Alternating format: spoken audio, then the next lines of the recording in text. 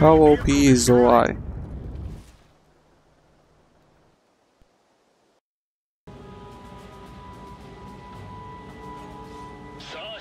Hello guys and welcome back to World of Tanks Ace Tanker series.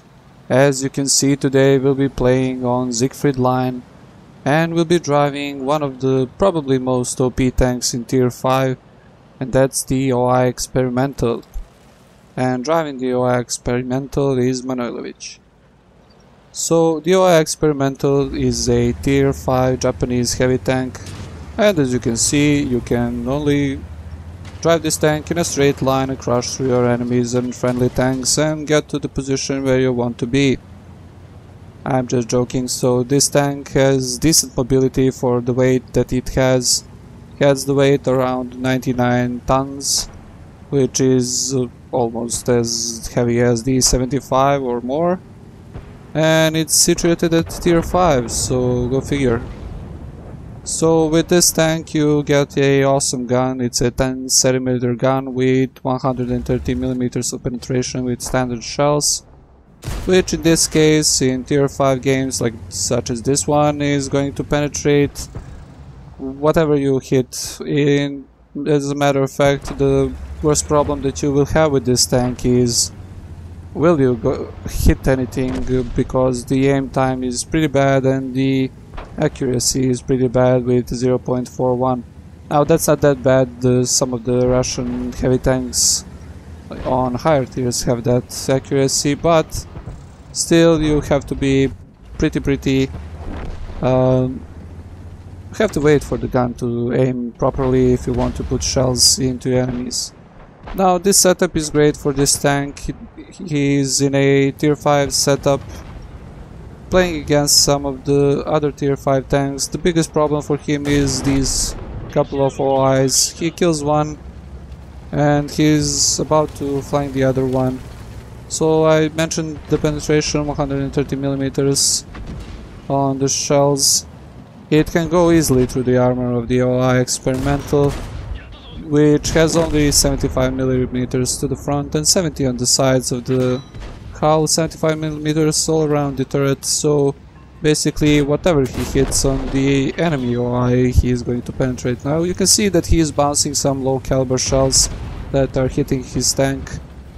The armor is not that great on this tank. It can be penetrated by some tier 4s and tier 5s, but really who is that crazy to go in front of this gun? So we are playing here for just a couple of minutes. It's the 3rd minute and Manojlovic is already on 3 kills. And he's going forward. He's fighting now against these KV-1Ss. So the KV-1S can penetrate this tank, but really 2 shots on the OI Experimental and the KV-1S is no more, as you just saw there. So what am I trying to say to you with this replay? There are some tanks in World of Tanks that are really OP, like the KV-1 before this tank was introduced was really OP, and this tank is now really OP. So the KV-1 is still a beast in tier 5 if you get the tier 5 matches, and it can still hold on its own when you get to tier 7. Also the OI Experimental can hold on its own, even though the armor is similar to the one of the KV, but this tank gets the awesome gun with 130mm of penetration, 300 damage, and it can one-shot tanks like small tier tanks on tier 3 or tier 4. So Manojlovic is on 6 kills, he's on his top gun, and as you can see the game is not going that well. When you're playing lower tier games you really have to do your best to carry the games out for your team. Never rely that your team will do something, because you really don't know what is going to happen. So they're losing now 12 to 10, and Manojlovic is trying to find the shots on the remaining enemies. So they have a couple of tier 5s, one of them being the artillery, which can be annoying for this tank because it is really big, and if the artillery starts shooting at you they will probably never miss. He fights the unlucky tank here, kills him for the 7th kill, and now all that you have to do is find the other tanks and finish them off. The artillery takes down one of the friendlies. The KV-1S is also dead, and now he is left 1 against 3. So the biggest problem for him now is the M4. He will not have a problem with these Panzer III and Panzer 1C.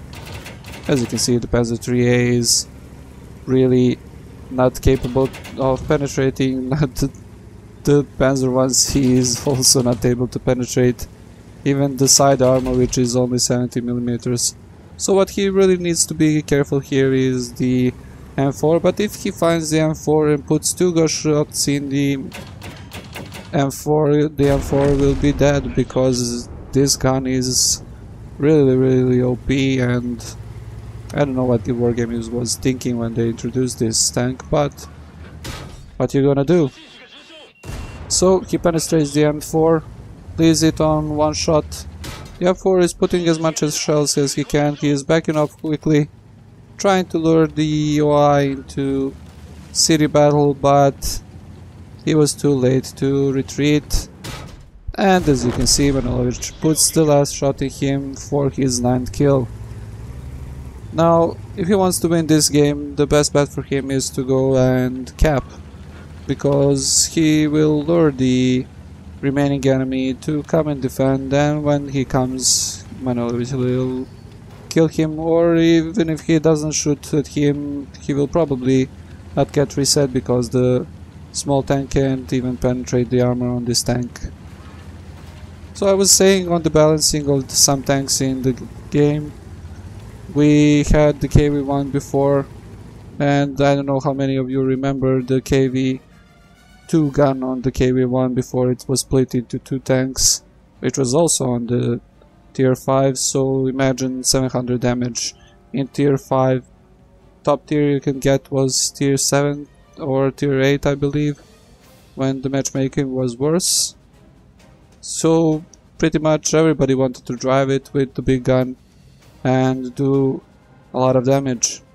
And I feel that this time has passed since then, but then the Wargaming introduced the OIs, which are really OP in their own matter, and it's really something that you have to be prepared if you are going to fight in tier 5 tanks. So if you get close to an OI, really you try and find the side of the tank and put as much shells as you can and run away. Don't get shot by the gun on the tank, because you will lose half of your HP.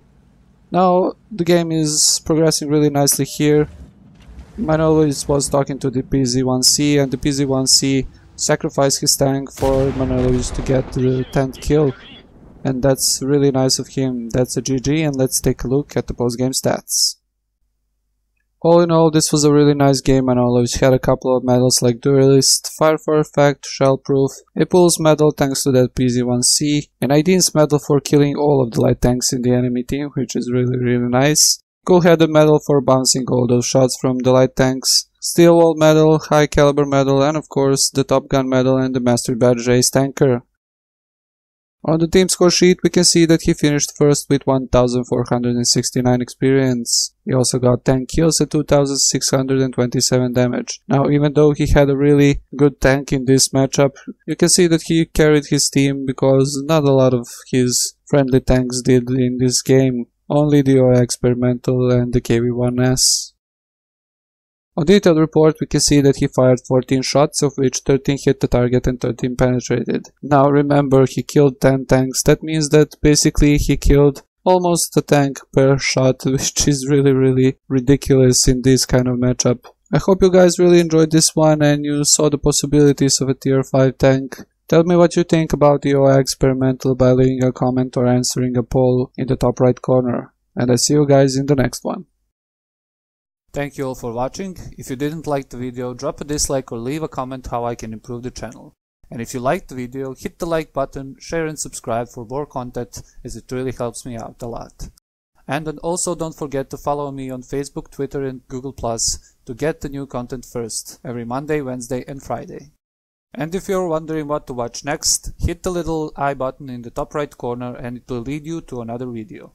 See you guys next time.